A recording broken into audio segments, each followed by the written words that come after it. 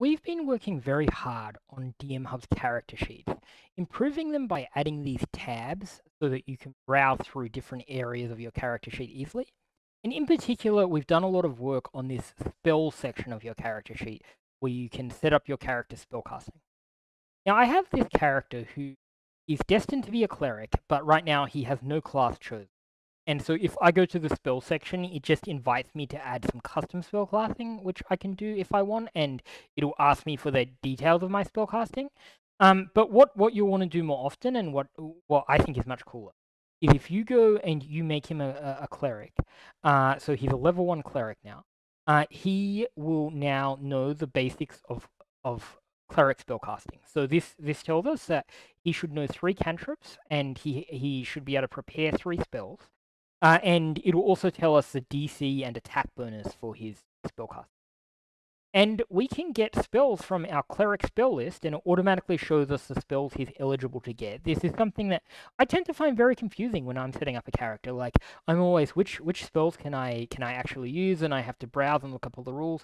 So we've tried to make it as easy as possible to set up your spellcasting.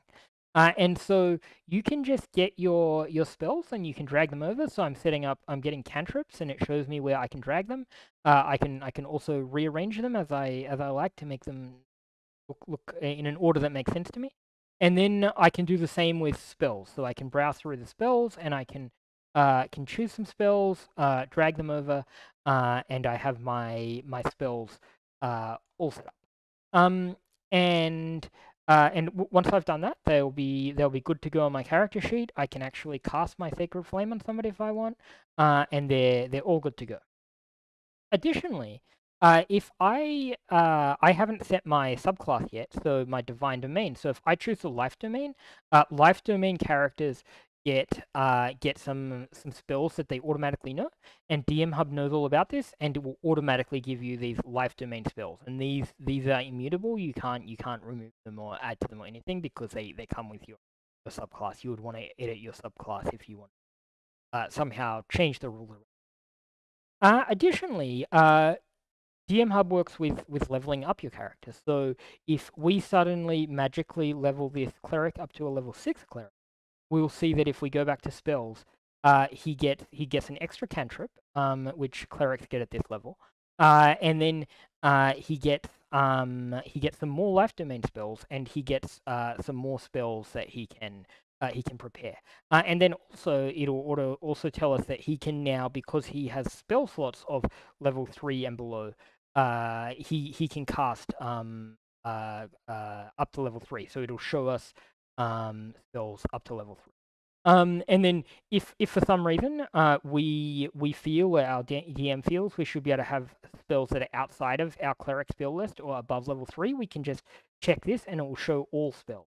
And so we can just get any spell, and it'll be grayed out, but DMHub will still obey if we tell it that we want to add it, because DMHub doesn't know all the rules that you're using. And you can also search for spells very easily. So who doesn't want a good? So you can see that it very nicely lets you set up your spells like that. I'm going to show you that how this all works sort of behind the scenes. If you go into your compendium and you look at the cleric class, you'll see that at level 1 they have this cleric spellcasting feature, and this is done with a new modifier that we've added called the spellcasting modifier. And the spellcasting modifier lets you choose like which class the spellcasting is for, and this will be chosen automatically if you're making a class normally. But if you were like adding a spellcasting feature that you somehow got from some item, like maybe some item lets you cast spells as a cleric, you could do this to make it so that from some other means in the class you get a spellcasting feature, cast that like that class. You can choose the attribute that your spellcasting uses, which spell list you cast off of, which again, this will default to your being the same as your class if there is a spell list with the same name as. But like, especially subclasses don't have their own spell list. So if you're an Eldritch Knight, then you would want to pick the appropriate spell list to cast off of. And then there's spell leveling, which dictates how many spell slots you get from each level is the main thing this dictates. And things like wizards and clerics are normally called full spellcasters, while classes like paladins and half spellcasters, and normally subclasses give you just a third. So every 3 levels you go up is like a wizard there going up 1 level. And then there's custom. And if you choose custom, you don't get spell slots automatically, and you'll have to add some kind of feature as well to give yourself something that you can cast things with. And that is mostly for the warlock. Will use custom spell leveling. And then there's your preparation, which you can be prepared or known, and this shows up on your character sheet. We don't enforce this right now, but according to the rules generally, classes that prepare their spells can switch them out whenever they take a rest, a long rest, while classes that know their spells can only switch out one every time they level. And then we have formulas for cantrips known and spells prepared.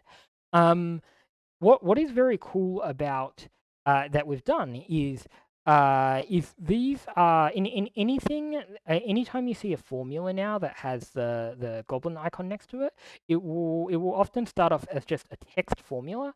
But what you can do is you can say, this is like, how many cantrips do you know? So we can check this and we can say, well, I want a table by cleric level, which DMHub automatically guesses that that's what you might want. You can also do a custom table, if you. But table by cleric level automatically sets it up as saying, well, your cleric level is here. So at level 1, you know, I think the correct rule is 3 cantrips, and then at level 4, you know, I'm not sure if this, but I will type this in. Just to show an example, and you can do something like this. And what you can do is this can take a formula, any formula you choose. So you could decide that after level 7 they actually add their wisdom modifier. But yeah, as you can see, this is very nice. Any time you have a formula, you can choose to make it a table, which is also very nice for like upcasting spells. It's very, very nice to be able to table and not have these like, if level is 1 then do this, if level is 4 then do this, and so you can see that is very nice and flexible. Now for the wizard, you may have noticed that the spellcasting had this special attribute down here if they have a spell book. And this is mostly for the wizard class, because what we do is, if we look at this wizard spells, he's a level. Let's send him back to a level 1. To simplify things a little bit.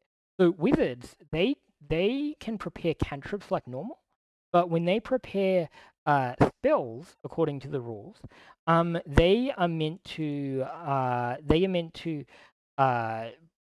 record spells into their spell book, and their spell book starts with 6 entries, and as they level up, it gains more. And the entries in the spell book are meant to be permanent. And then when they rest, they can prepare spells from their spell book, and they gain them. So now we add that and let you keep track of your. We've also gone through and we have made it so that all of the standard monsters that we ship with DMHub have, like, this is the priest monster, not a cleric, a priest monster who's based heavily on a cleric. If we go into her spell sheet, we can see that these are all of the spells that a cleric is meant to have. Sorry, that a priest is meant to have, a priest monster. And we can see that they're all good to go. And you can swap them out if you want to. And the other thing that you can do that is very cool is that you can, we have this little button for randomizing them. So if you press this button, what it will do is it will randomize all of her spells, but it will still select them from the cleric spell list, and it will also maintain the levels of the spells. So it'll randomize them, but it'll keep the flavor of her still being a priest. It won't give her a spell that doesn't seem really unpriest-like. So I think this is just a fun way to do things. You can also randomize cantrips as well.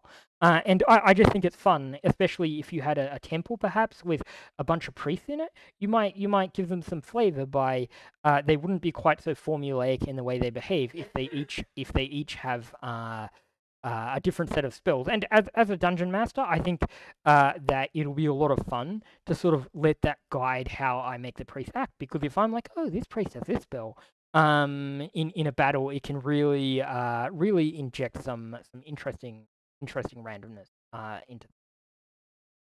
And very nicely, that also works on characters. And if you do it on characters, it will fill in any spell slots that they haven't gotten filled, and it will do it with a nice leveling, just like that. Now we also do handle multi-classing. So here we have a warlock paladin that I have set up, and with a multi-class character, you'll see that that they have different features for each of their classes. So he has warlock spellcasting, and then he also has paladin spellcasting. Paladins don't get cantrips, just spells, and you'll see that they can set up their spells, and everything works as you would expect. In accordance with the rules, you can even learn a spell twice, once for each class, and it will show up for you twice, and you can cast it as a warlock spell or as a paladin spell in this case, and it will have whatever rule difference are appropriate. Something else we've added is innate spellcasting. And so innate spellcasting is like when you get to have a character that, say, can cast a certain spell once per day. Once per long rest is normal for characters. And we're going to make this character a tiefling instead of a human, because tieflings get this infernal legacy trait, which means that they know the thaumaturgy cantrip, and then when they acquire enough levels, they also gain hellish rebuke, and darkness. So if we go here, we'll see that our character, who's level 6, indeed has these spells, and it tells us how often he can cast them. And they all work just. And then you can, if you want to, add. If for some reason you get more innate spells, you can add them here. And that is a lot more useful for monsters and characters, which I will show you in a moment. And so if we go to the green hag, is an example of a monster, and a lot of monsters have this. They have innate spellcasting. So the green hag, she can cast these different cantrips at will.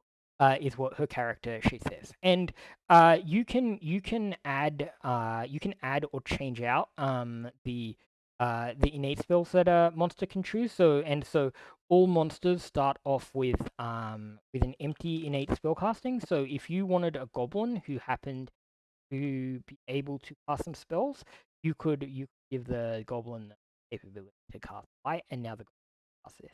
And you can configure this.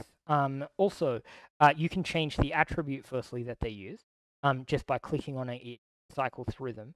And then you can also change. She can cast this at will. You can say, okay, she can cast it a number of times per day or at will, and I can say, okay, she can cast this 3 times per day. And then of course it'll track that on your bar. When so as you can see, we've done quite a lot of work on spellcasting in DMHub, and this takes us from a situation where we sort of could just basically put spells on characters to a full-fledged system where we implement most of the rules for spellcasting. I do hope you're able to try it out soon, and I hope to hear your feedback.